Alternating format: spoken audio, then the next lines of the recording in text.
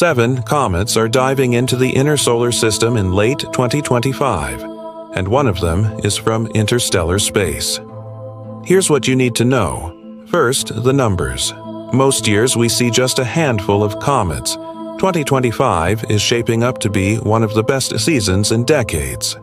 7 major comets will crowd the inner solar system, peaking one after another from July to December.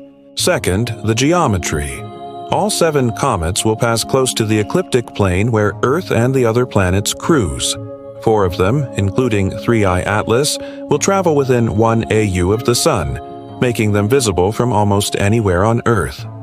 Third, the lineup. The first act kicks off on July with Comet Pan-STARRS. The main event starts October with 3I Atlas, followed closely by Comet Swan. Both comets will be visible in the morning sky at the same time. November brings Comet Lemon into the evening view for a grand finale. Fourth, the unknowns. Comet 3I Atlas is our first confirmed interstellar visitor since Oumuamua in 2017. Studying its behavior could rewrite what we know about solar systems beyond our own. The rest of the swarm is also full of surprises. With so many comets in play, anything could happen, from a tail disconnection to a surge in solar activity. We're watching for it all.